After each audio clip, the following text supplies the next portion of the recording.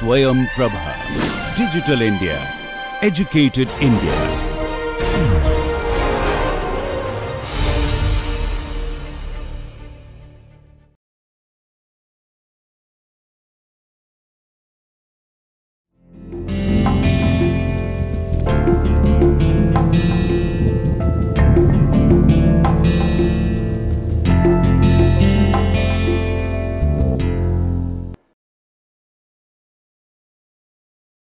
Namaste.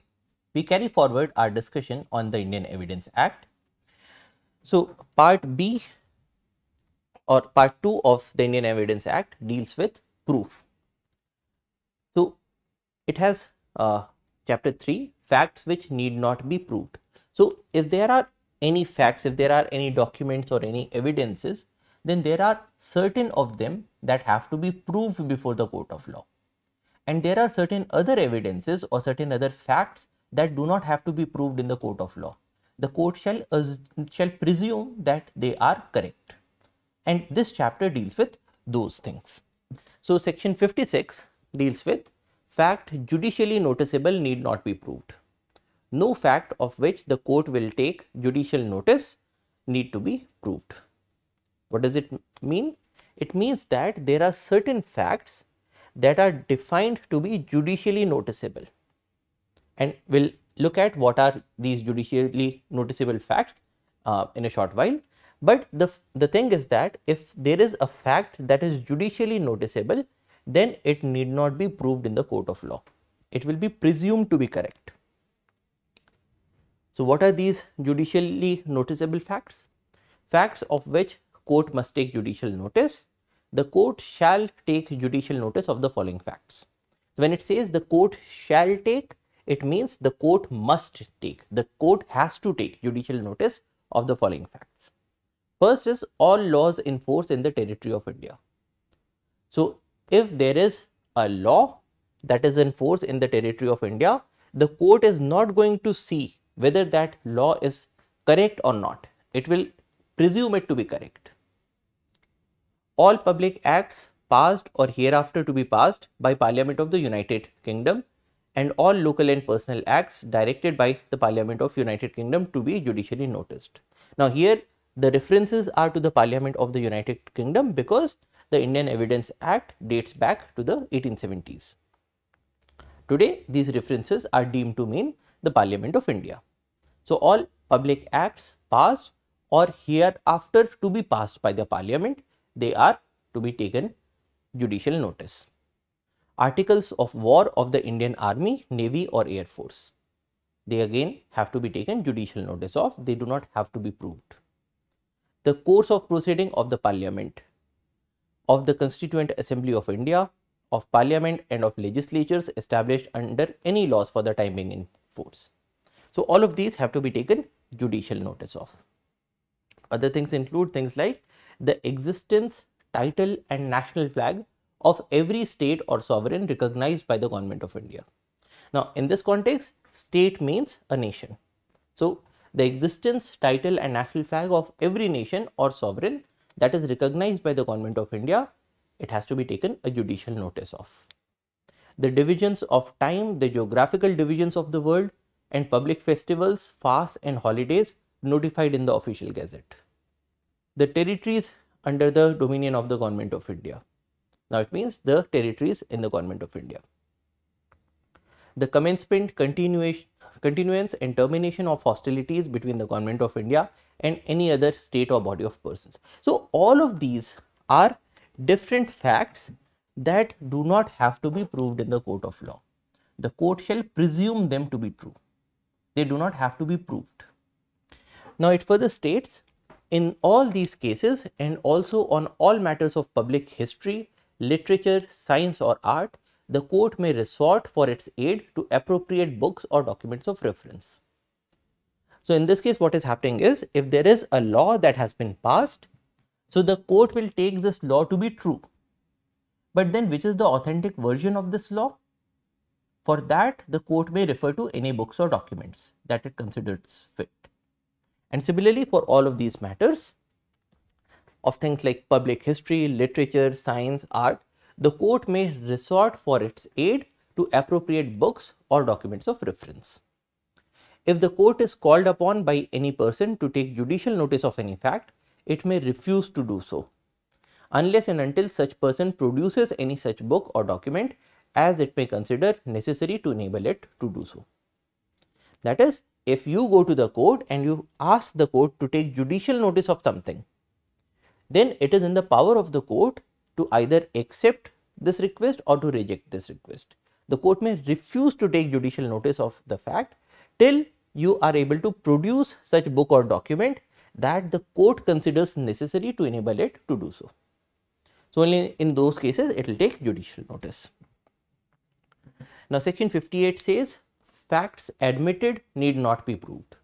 Now, in the last lecture we looked at what does admission mean, who can admit to certain facts.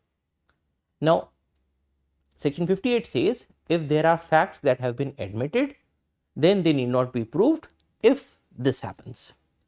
No fact need be proved in any proceeding where the parties thereto or their agents agree to admit at the hearing, or which before the hearing they agree to admit by any writing under their hands, or which by any rule of pleading in force at the time they are deemed to have admitted by their pleadings.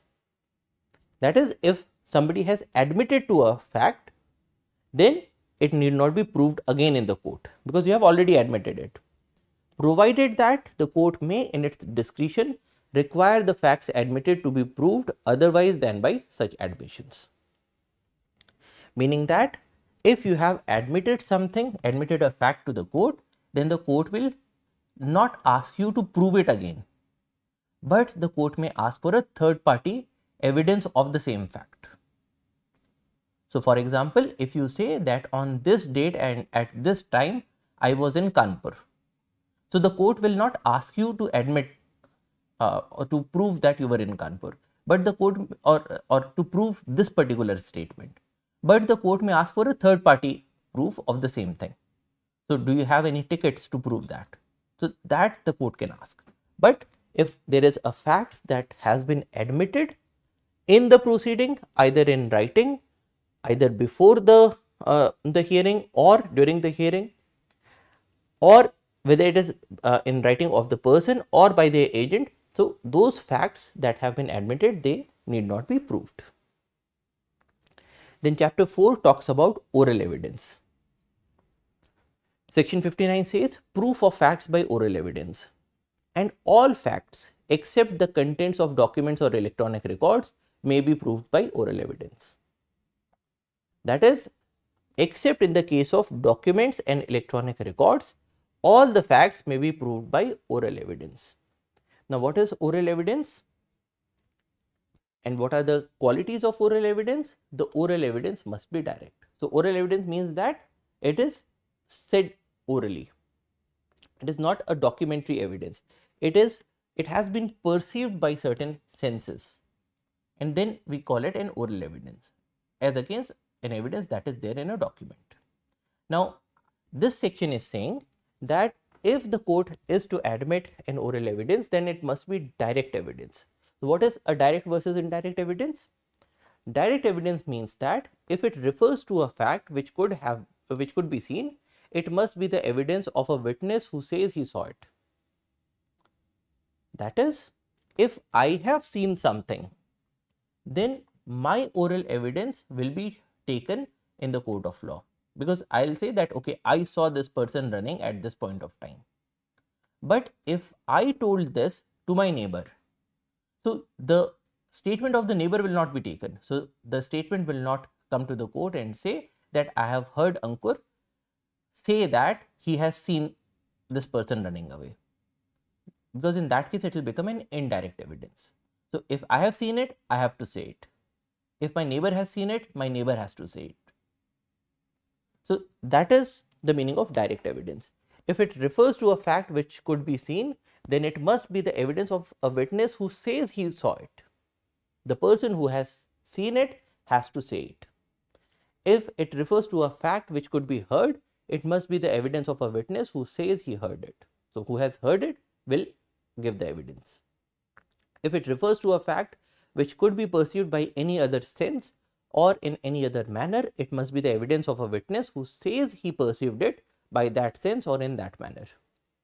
If it refers to an opinion or to the grounds on which that opinion is held, it must be the evidence of the person who holds that opinion on those grounds. You cannot take evidence from another person, provided that the opinions of experts expressed in any treatise, that is a book, commonly offered for sale, and the grounds on which such opinions are held may be proved by the production of such treatises if the author is dead or cannot be found, or has become incapable of giving evidence, or cannot be called as a witness without an amount of delay or expense which the court regards as unreasonable. So, in these situations, the opinion as has been written in the treatise, it can be used as an evidence to be proved. Provided also that if oral evidence refers to the existence or condition of any material thing other than a document, the court may, if it thinks fit, require the production of such material thing for its inspection. So, the court can also ask to bring that material thing for the inspection in the court. So, this is all about the oral evidence. So, the main thing about oral evidence is that everything other than a documentary evidence or an electronic evidence may be proved using an oral evidence, but the thing is, the person who has seen, saw, heard or perceived something, he or she has to give a direct evidence to the court. It should not be indirect, that is referred to by somebody else. Then chapter 5 deals with documentary evidence. Proof of contents of documents. The contents of documents may be proved either by primary or by secondary evidence. Now, in the case of documents, the court may use either the primary evidence or the secondary evidence. So, what are these?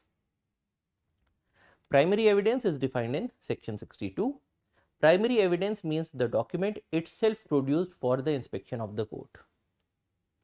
That is, if a deed has been signed and if the original deed is brought to the court for the inspection of the court, we will say that it is a primary evidence. But if a photocopy of the deed is brought, then we will say that it is a secondary evidence. So, this is primary evidence. Primary evidence means the document itself produced for inspection of the court. Where a document is executed in several parts, each part is a primary evidence of the document.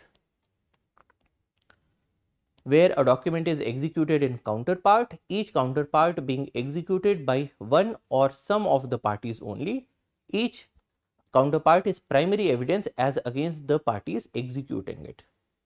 So, if there is a deed that was signed at one place by one person and was signed at another place by another person in two different copies. So, each of these copies will be taken as a primary evidence against the person who has signed it, who has executed it, is what is referred to here.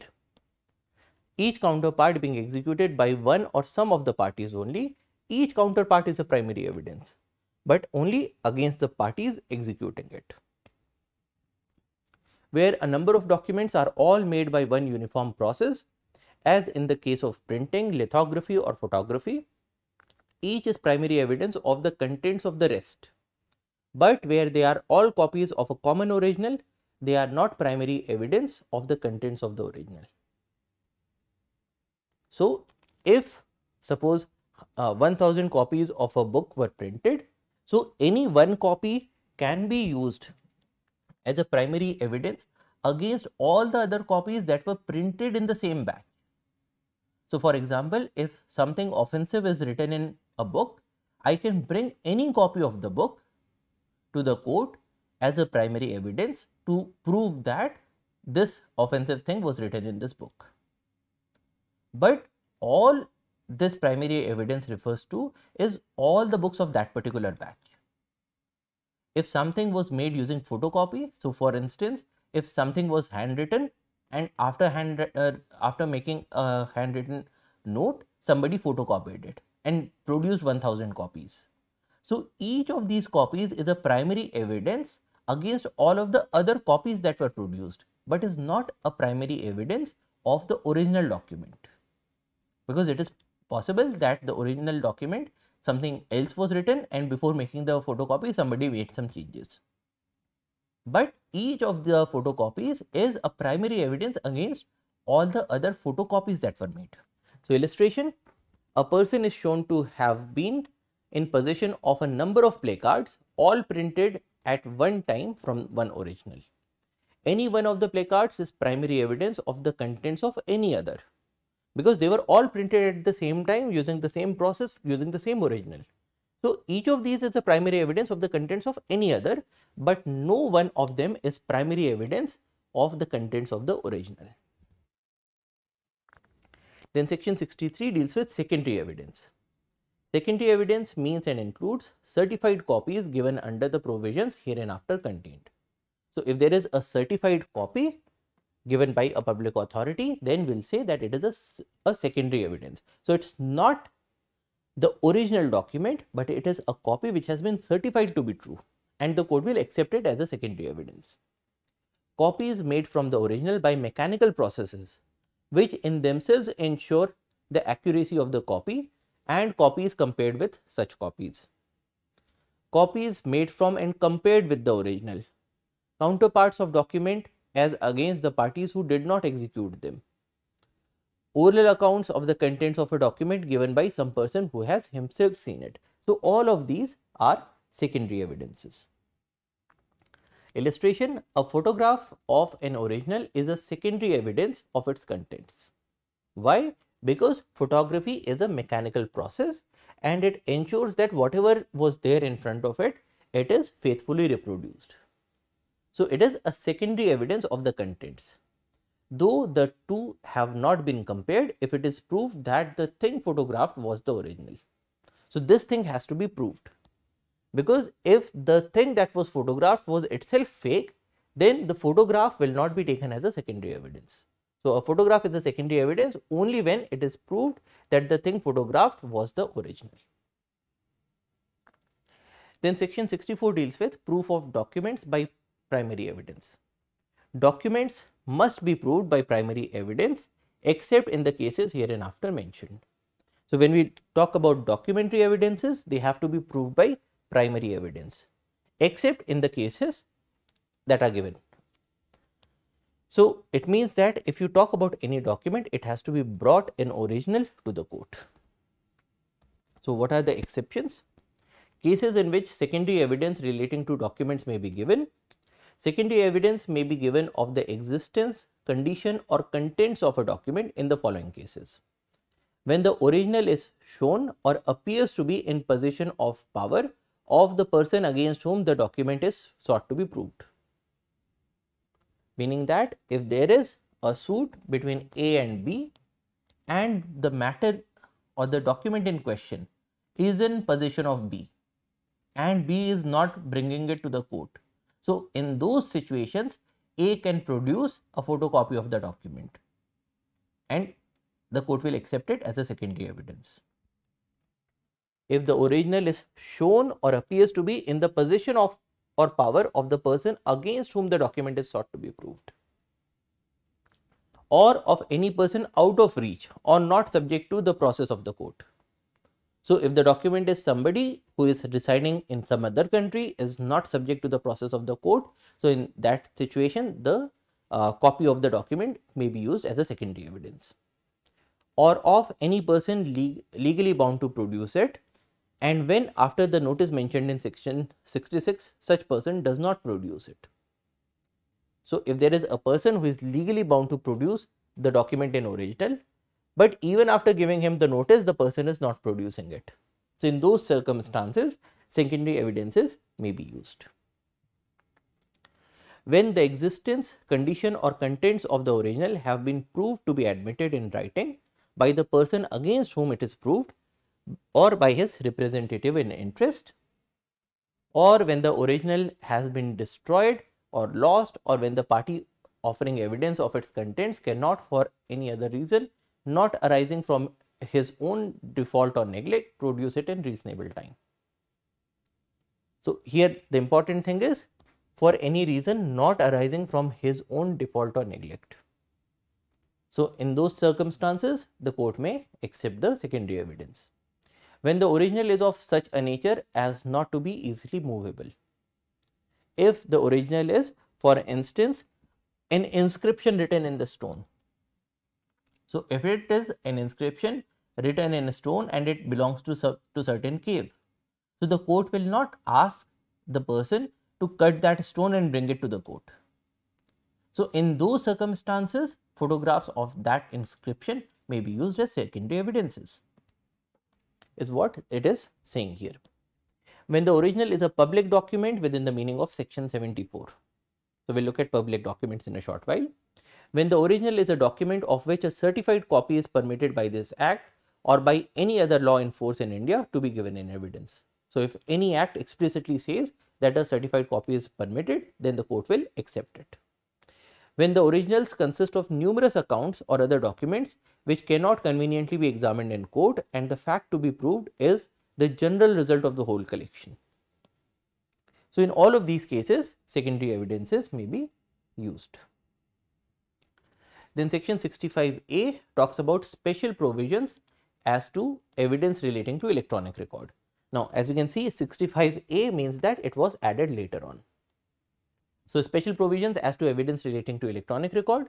The contents of electronic records may be proved in accordance with the provisions of section 65B, which says, notwithstanding anything contained in this act, any information contained in an electronic record which is printed on a paper, stored, recorded or copied in optical or magnetic media, produced by a computer, hereinafter referred to as the computer output, shall be deemed to be also a document. That is, if you have stored something on a CD or on a hard drive, then it shall also be deemed to be a document.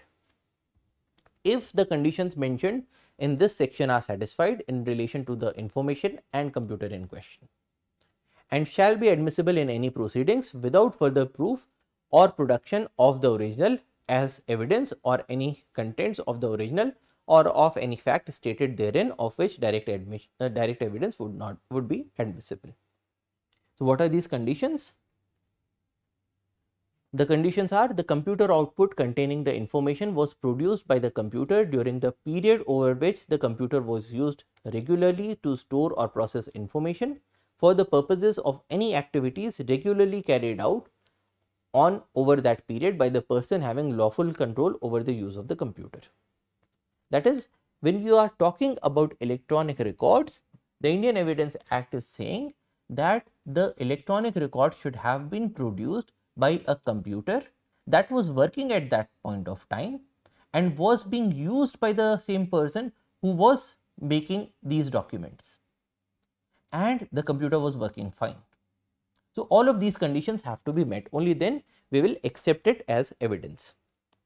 During the said period, information of the kind contained in the electronic record or of the kind from which the information so contained is derived was regularly fed into the computer in the ordinary course of the said activities.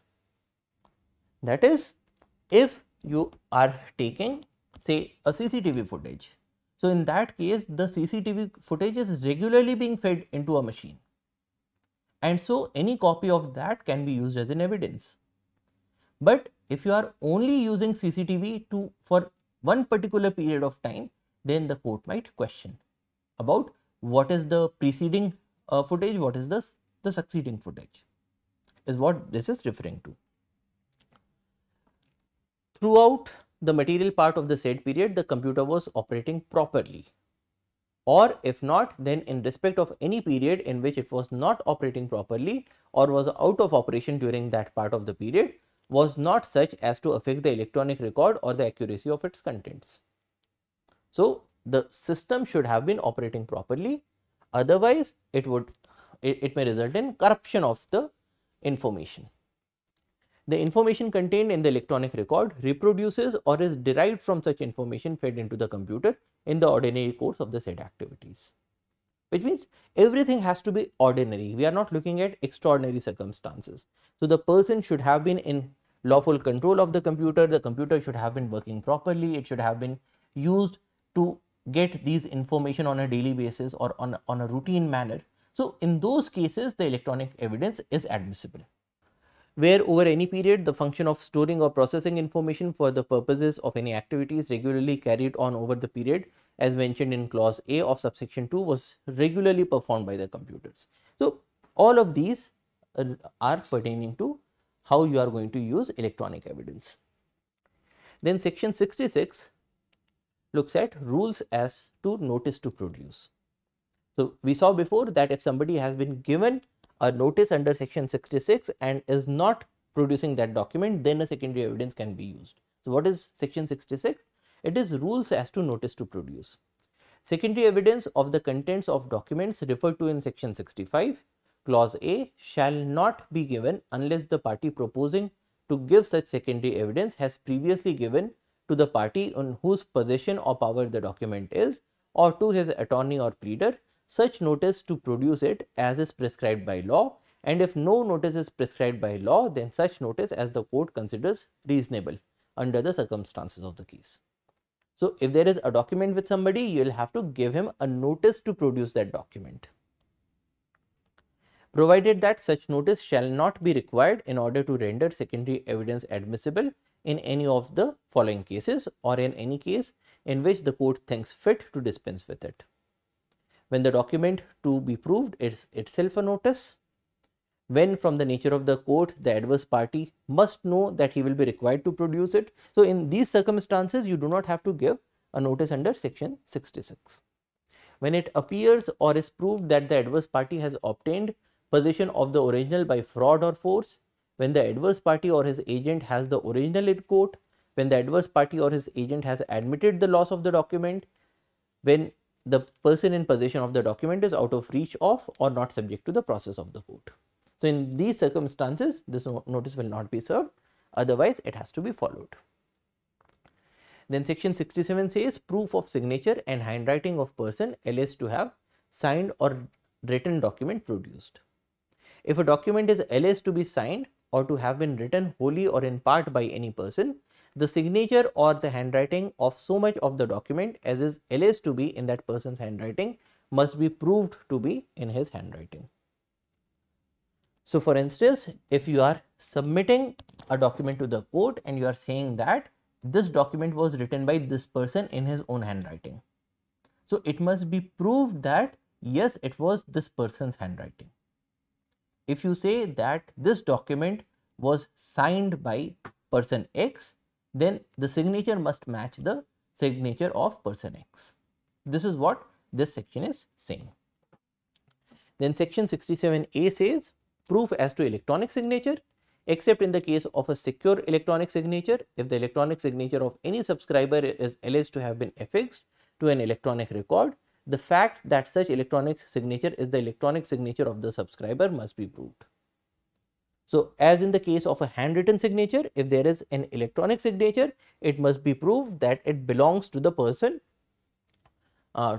who it is being said has signed it electronically, except in the case of a secure electronic signature where you do not need to prove that. Then section 68 says proof of execution of document required by law to be attested. If a document is required by law to be attested, it shall not be used as evidence until one attesting witness at least has been called for the purpose of proving its execution, if there be an attesting witness alive and subject to the process of the court and capable of giving evidence. So if a document is required to be attested, then this document will only be used as an evidence if at least one attesting witness is called for the purpose of proving its execution, except in the cases where nobody is living or subject to the process of the court and capable of giving evidence. Provided that it shall not be necessary to call an attesting witness in proof of the execution of any document, not being a will, which has been registered in accordance with the provisions of the Indian Registration Act 1908, unless its execution by the person by whom it purports to have been executed is specifically denied. So if there is a document that has been attested and then it also has been registered under the Indian Registration Act, so in those cases the court does not have to call the witness.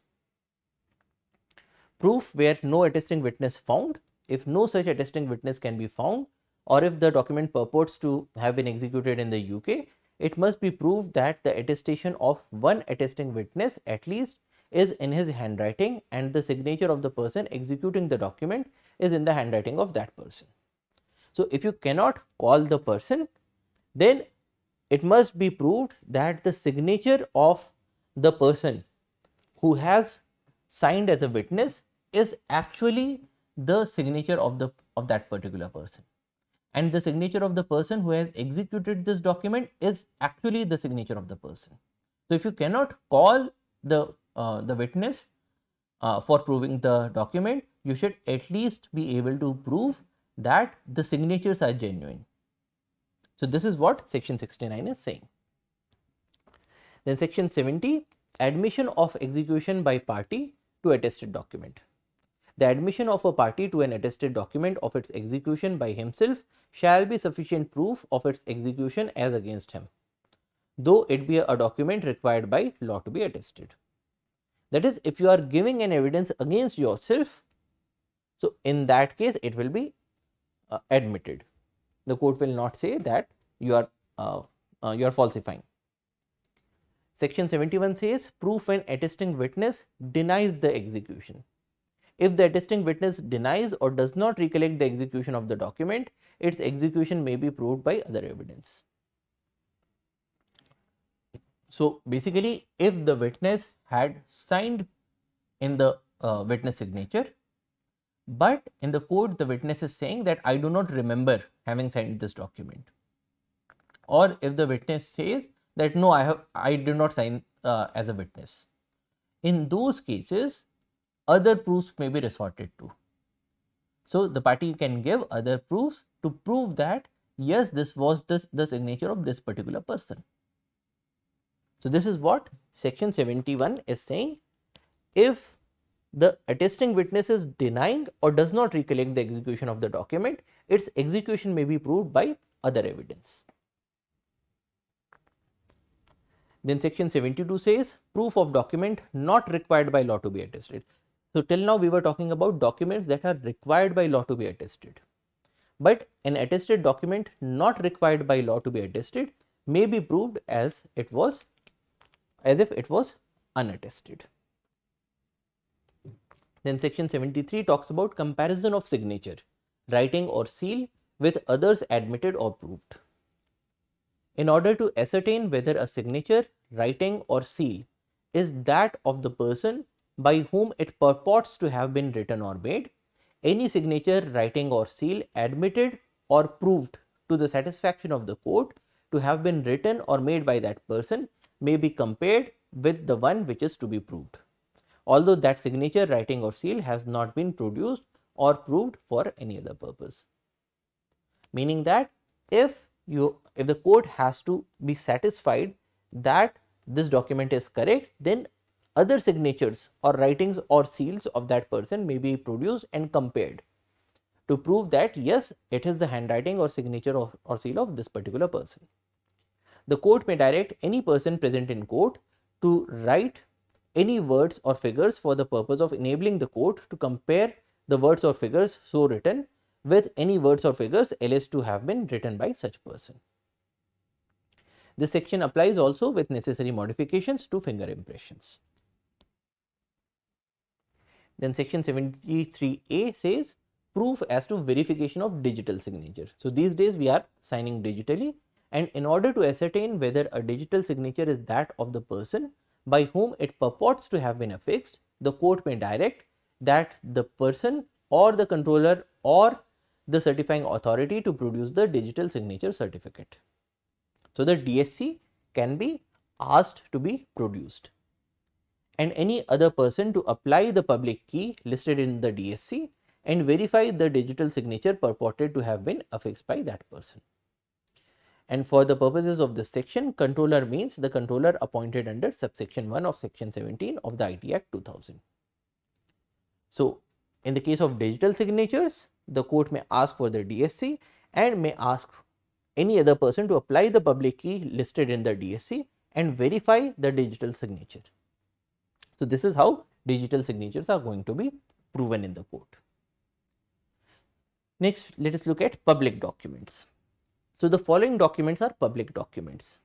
Documents forming the acts or records of the acts of the sovereign authority, of official bodies and tribunals, and of public officers, legislative, judicial and executive of any part of India or of the Commonwealth or of a foreign country. So, all of these documents that are acts or record of acts of all of these bodies, they are public documents.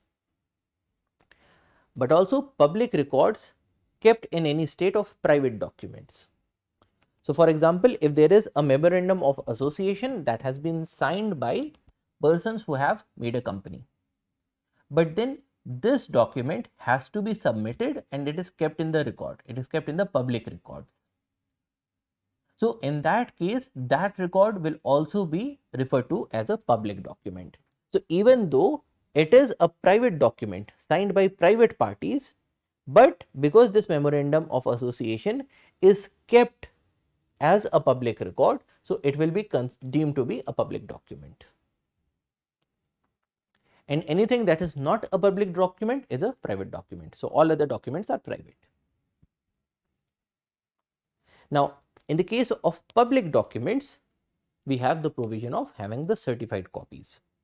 Every public officer having the custody of a public document which any person has a right to inspect shall give that person on demand a copy of it on payment of the legal fees.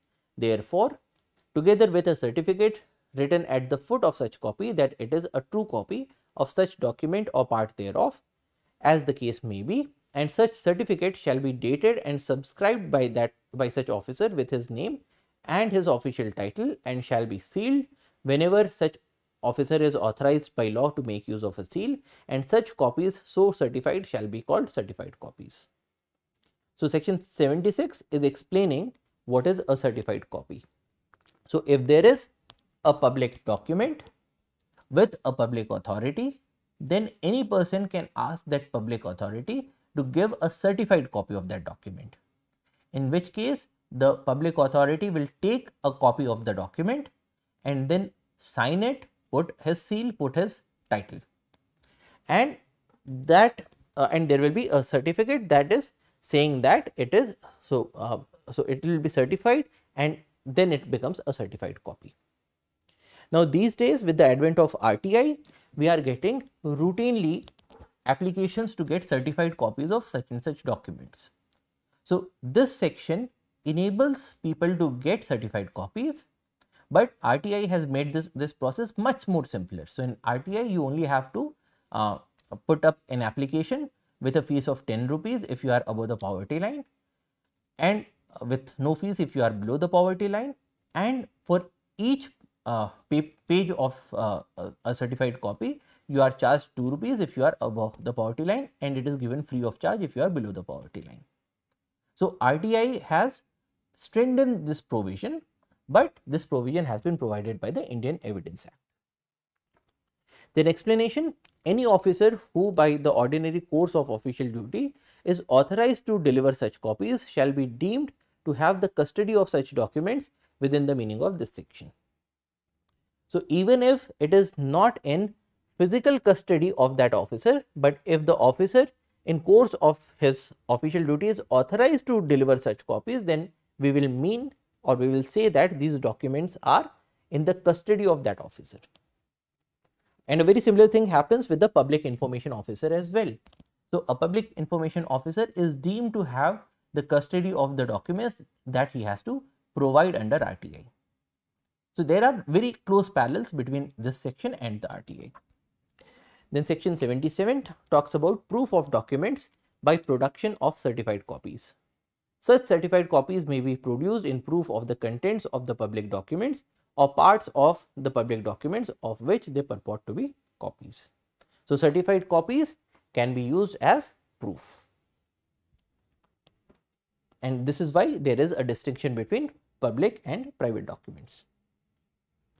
Then section 78 talks about proof of other official documents.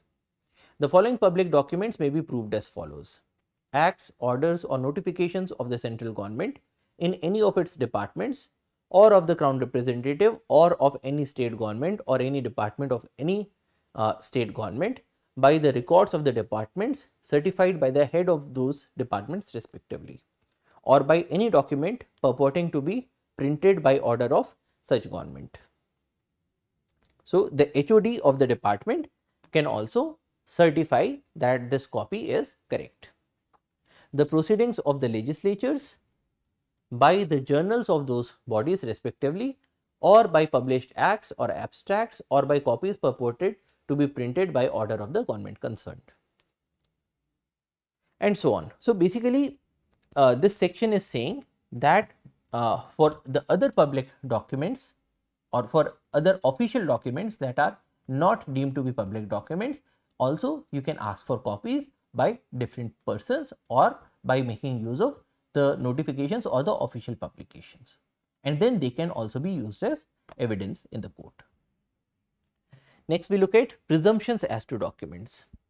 So, section 79 says presumption as to the genuineness of certified copies.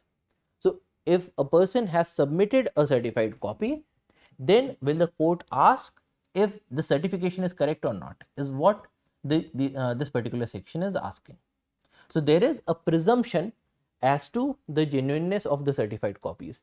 The court shall presume, and we have seen before, shall presume means has to presume, it must presume to be genuine every document purporting to be a certificate, certified copy or other document which is by law declared to be admissible as evidence of any particular fact and which purports to be duly certified by any officer of the central government or the state government, provided that such document is substantially in the form and purports to be executed in the manner directed by law in that behalf.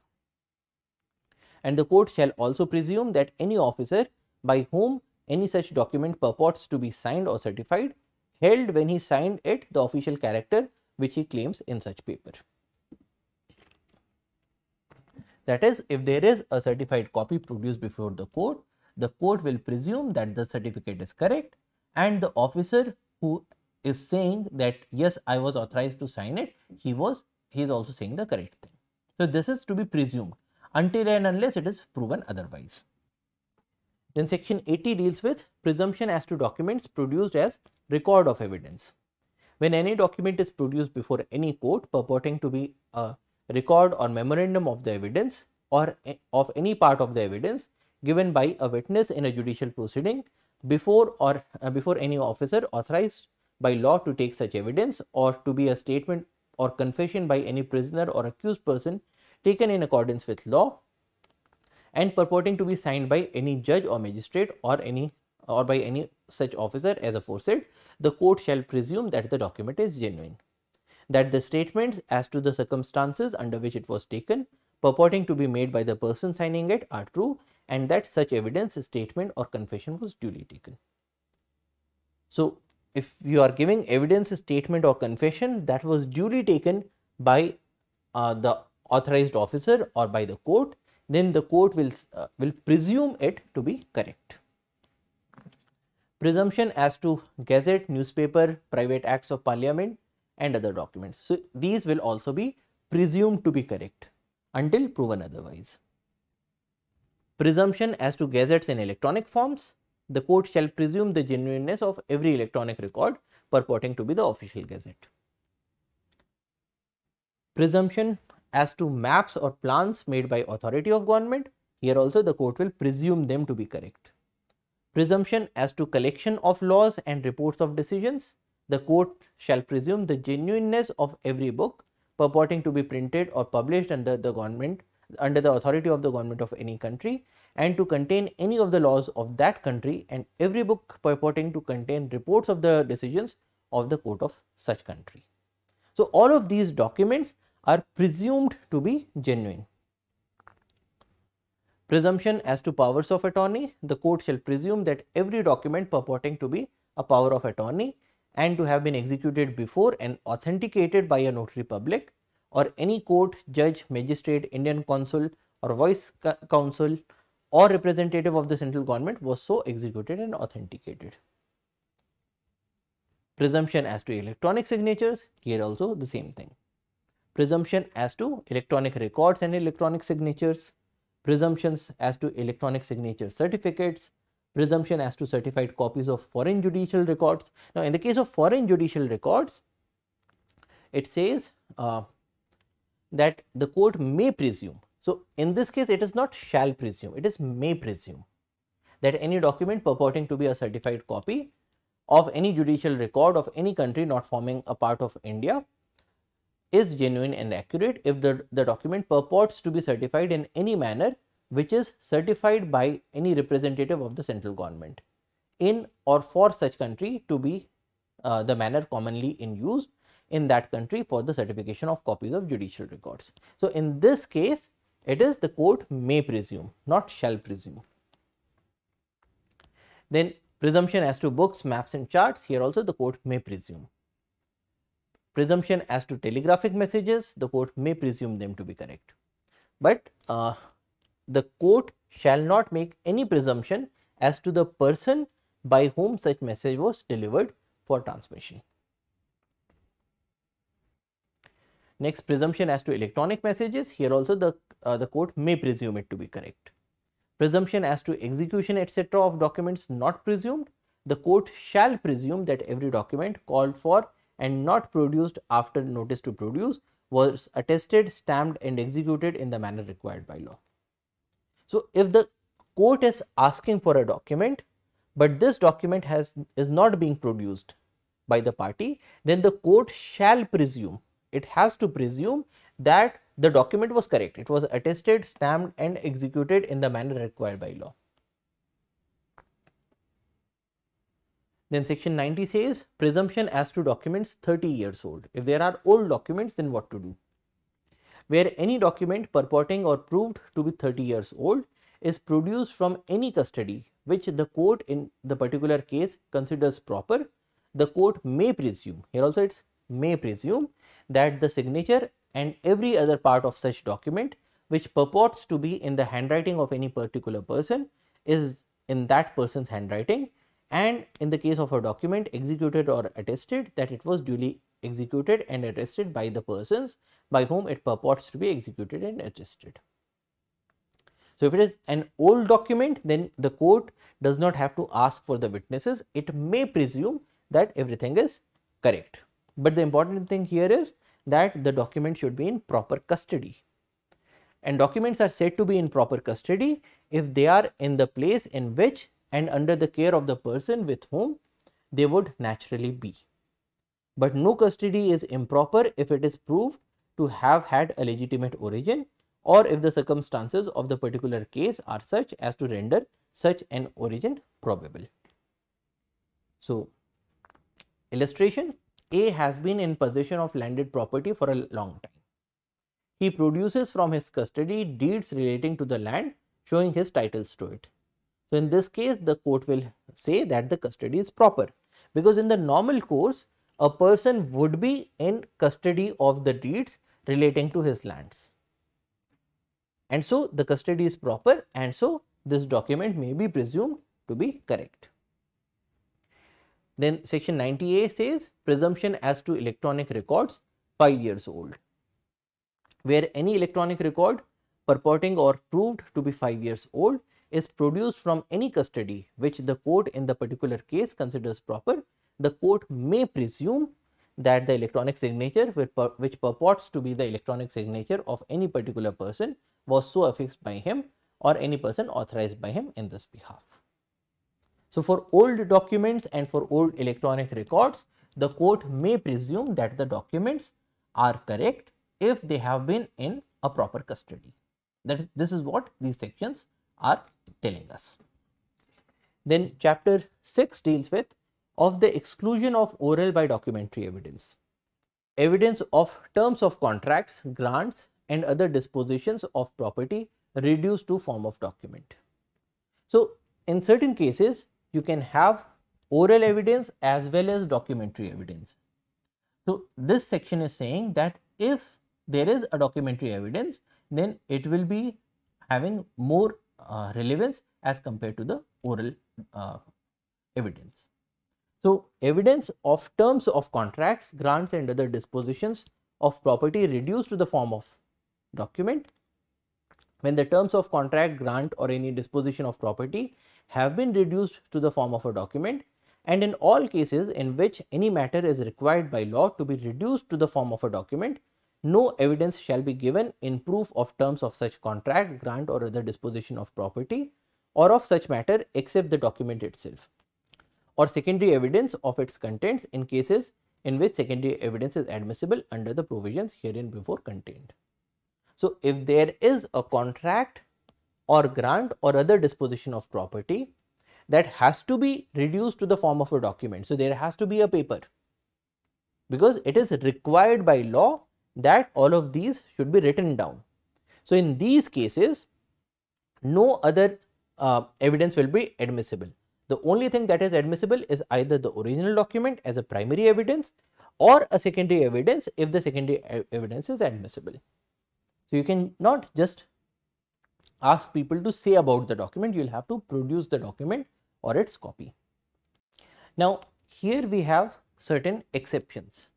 When a public officer is required by law to be appointed in writing, and when it is shown that any particular person has acted as such officer, the writing by which he is appointed need not be proved, and wills admitted to probate in India may be proved by the probate. So, these are the two exceptions. Now, let us look at some illustrations here. If a contract be contained in several letters, all the letters in which it is contained must be proved.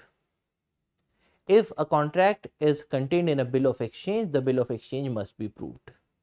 If a bill of exchange is drawn in a set of 3, only one need be proved, and so on. Then, exclusion of evidence of oral agreement. When the terms of any such contract, grant or other disposition of property or any matter required by law to be reduced to the form of a document have been proved according to the last section, no evidence of any oral agreement or statement shall be admitted.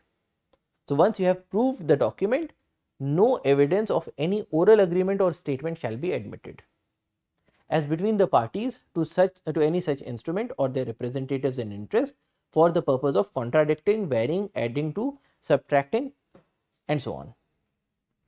For example, A agrees absolutely in writing to pay B 1000 rupees on the 1st of March 1873.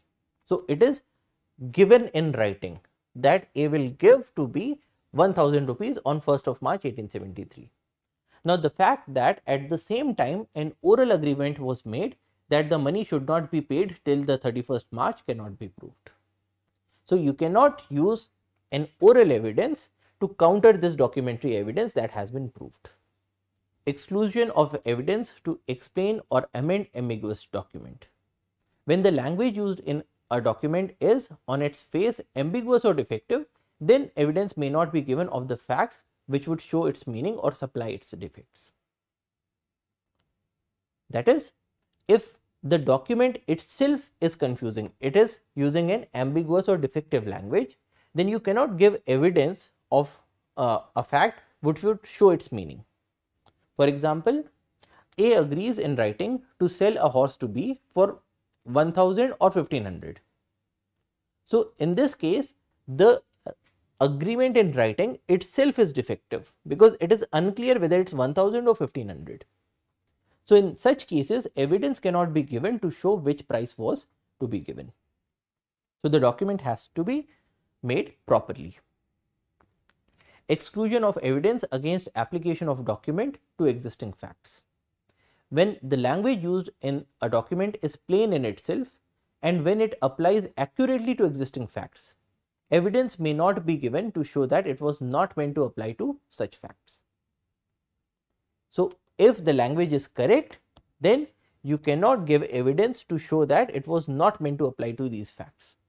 For example, A sells to B by deed my estate at Rampur containing 100 bighas, and so A is selling to B with a deed, so it is a written document, his estate at Rampur containing 100 bighas. Now, A has an estate at Rampur and this estate also contains 100 bighas. So this document is on plain reading a correct document. Now in this case, evidence may not be given of the fact that the estate meant to be sold was one situated at a different place and of a different size. So these evidences will not be taken in the court. Evidence as to document unmeaning reference to existing facts. When the language used in a document is plain in itself, but is unmeaning in reference to the existing facts, then evidence may be given to show that it was used in a peculiar case or a peculiar sense. So for example, A sells to B by deed my house in Calcutta, but it turns out that A does not have a house in Calcutta, but he does have a house in Havda, and Havda is very close to Calcutta, of which B had been in possession since the execution of the deed. So these facts may be proved to show that the deed as such related to the house at Havda and not to the house in Calcutta, because in this case the person did not have a house in Calcutta, he had a house in Havda, he sold a house in Calcutta. So in this case it is possible that he was referring to the same house as being in Calcutta, because they are very close by, and in such cases evidence may be given to show that the deed related to the house at Havda. Evidence as to application of language which can apply to one only of several persons. When the facts are such that the language used might have been meant to apply to anyone and could not have been meant to apply to more than one of several things, evidence may be given of facts which show which of those persons or things it was intended to apply to. So for example, A agrees to sell to B for 1000 rupees my white horse, but it turns out that A has two white horses. So in such cases evidence may be given of facts which show which of them was meant, because he had agreed to sell his white horse, so only one horse had to be sold. So out of these two horses, which horse had to be sold can be proved by giving evidence. A agrees to accompany B to Hyderabad. Now we have one Hyderabad in the Deccan and we have one Hyderabad in Pakistan. So which of these Hyderabad's was A referring to? It may be proved, because we have more than one Hyderabad and the agreement only talks about one Hyderabad. So which of these is the correct one? It may be proved. Evidence as to application of language to one of two sets of facts to neither of which the whole correctly applies. So if A agrees to sell to B his land at X and in the occupation of Y. Now A has land at X but not in the occupation of Y, and he has land in the occupation of Y but it is not at X. So in such cases where both of these things are not correct, in those cases evidence may be given of facts showing which he meant to sell. Evidence as to meaning of illegible characters. Evidence may be given to show the meaning of illegible or not commonly intelligible characters of foreign, obsolete, technical, local or provisional expressions and of words used in the peculiar sense. For example, A is agreeing to sell to B all his mods. Now there is no such word as mods. So A could have referred to both his models and his modeling tools. So in this case evidence may be given to show what he meant actually. Who may give evidence of agreement? Varying terms of the document. Persons who are not parties to a document or their representatives in interest may give evidence of any facts tending to show a contemporaneous agreement varying the terms of the document. So if A and B make a contract in writing that B shall sell A certain cotton to be paid for on delivery, and at the same time they make an oral agreement that 3 months credit shall be given to A. Now this could not be shown as between A and B, but it might be shown by C if it affected his interests. So a third party can give these evidences. And saving of provisions of Indian Succession Act relating to wills. Nothing in this chapter contained shall be taken to affect any of the provisions of the Indian Succession Act 1865 as to the construction of wills. So basically the Indian Evidence Act is trying to tell us what is an admissible evidence, what is not an admissible evidence, what can be proved, what cannot be proved, and so on. So that's all for today. Thank you for your attention. Jai Hind.